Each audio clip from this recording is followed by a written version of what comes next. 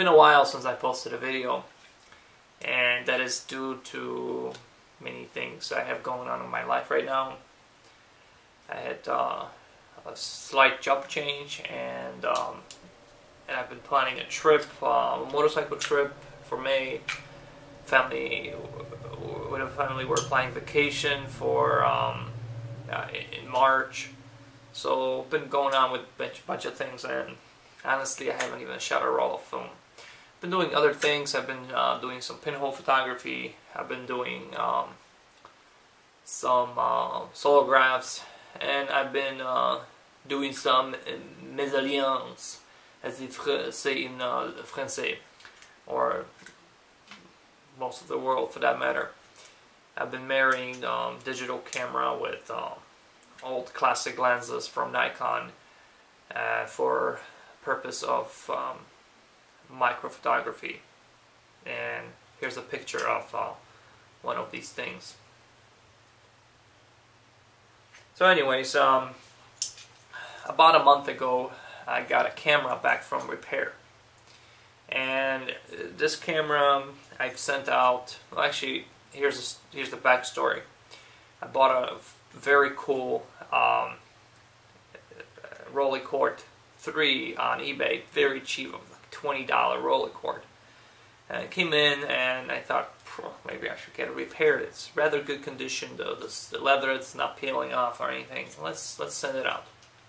So I sent it out to my favorite repair person, Mark Hansen, and about 9 weeks passed, and Mr. Hansen tells me, well, camera's ready for repair. It's going to be $150 bucks. So I said, jeez, you know,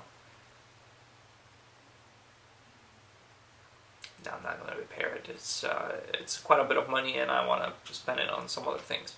So anyway, now a while later, I went on one of those auction sites, and I found another camera. This time it was a Rolleiflex Automat.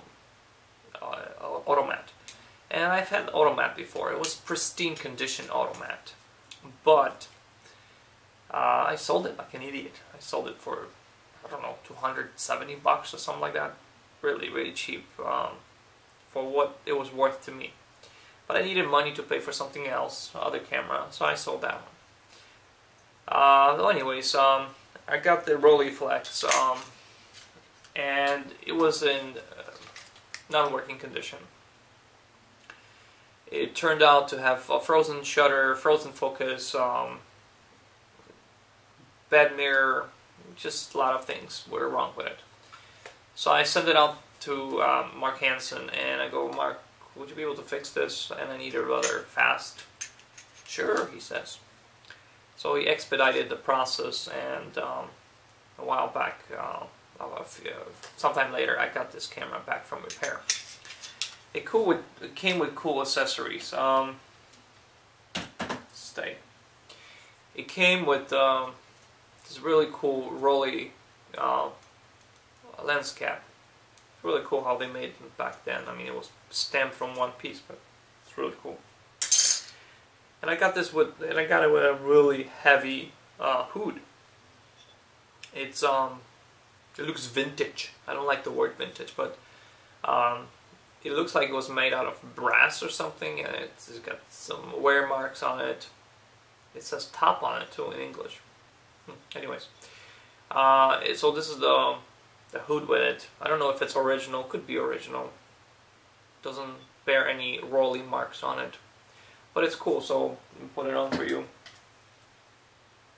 Where is the top? It says top somewhere. Ugh. Come on. Okay, hello. So, yeah. There you go. So I got this camera, and now it's in fully working condition, even though it's not the prettiest ever, but it works fine. So. And I'm not going to do a review or an overview of this camera because I've done an Automat overview once, and this is the link to the video. But I just finished a roll, and I thought, well, I got to record a video. It's been almost 2 months since I made a video. So I'm recording this just to show you my one of my newest acquisitions. It's not the newest. I got another one and I'm gonna share that with you in just a second. This one I just ran a roll through, took some pictures of the kids watching their cartoon, doing things that kids do, and I shot a Tri-X. I normally shoot, my favorite film to shoot is Fuji Across, but this time I was inside and indoors, and it's too cold up to go outside. I don't do winter. Winter is crap.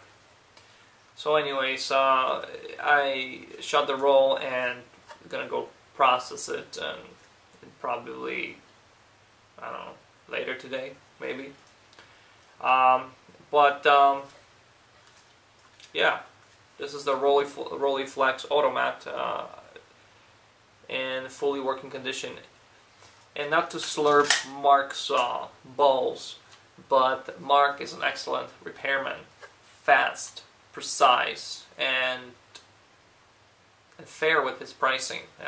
There's another one in California, doesn't matter what's his name, but his prices are high because he's been in the market for a while, and I guess he built a name for himself so he can charge ridiculous prices. I can't afford these things repaired at such high prices, so $180 for repair from Mark Hansen once every, I don't know, few months. It's not bad.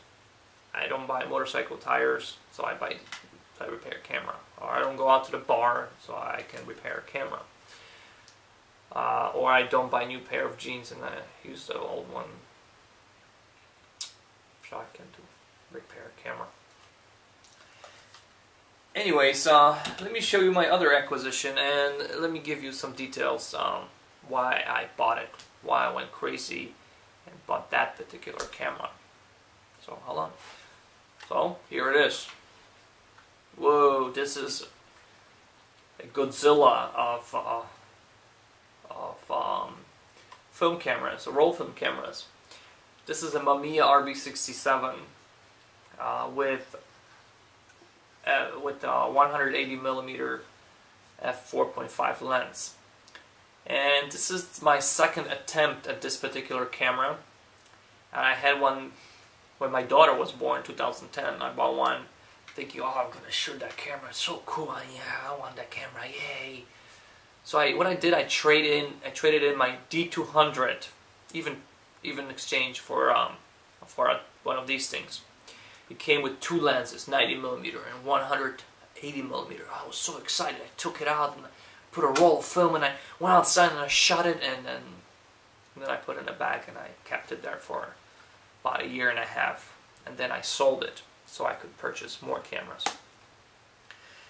Then a while back I go, oh man, I really missed that camera. It was a good camera, and I don't have to take it outside. It's heavy as hell. It's cumbersome to use, and so a thought popped in my head. You want a film camera, you want a good quality lenses, don't have money for Hasselblad, buy Mamiya RB67. It's a good deal. $190 for this thing, you know, can't beat that. It's in pristine, no, it's in good condition. It works.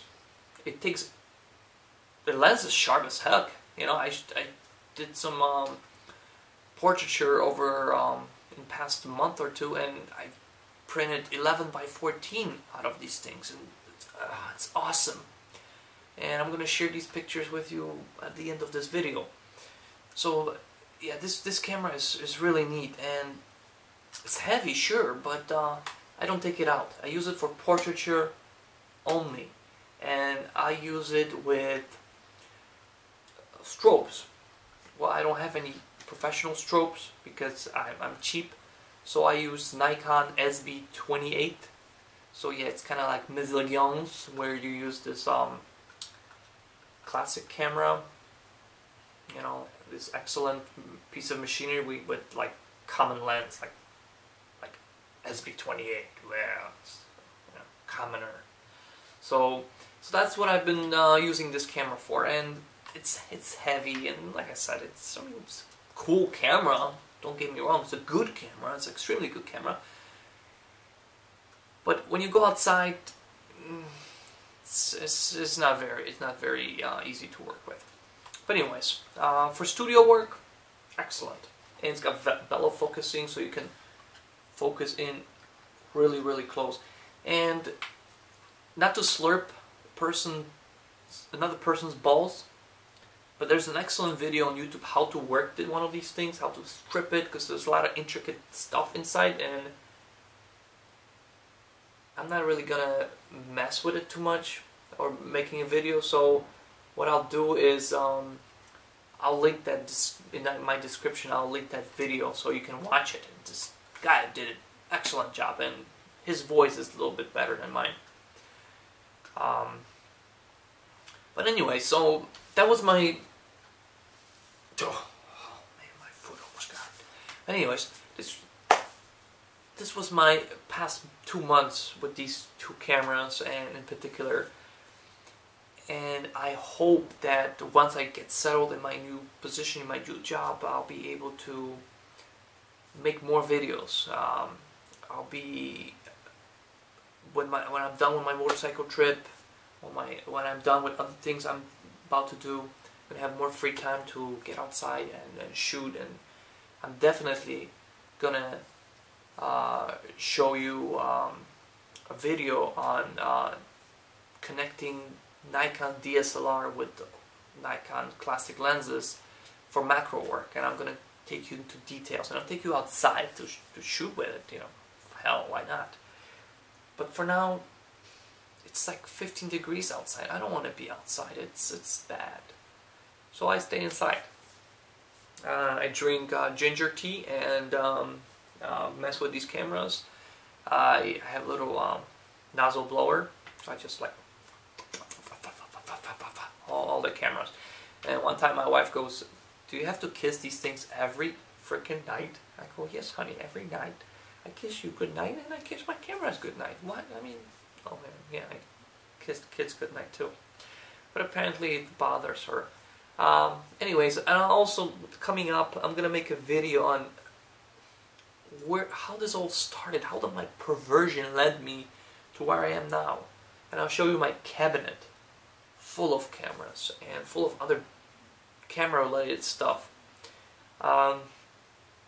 So yeah, that's the video, and if you didn't enjoy it, it's okay. I mean, there was nothing to enjoy here, just to look at the cameras and me yap.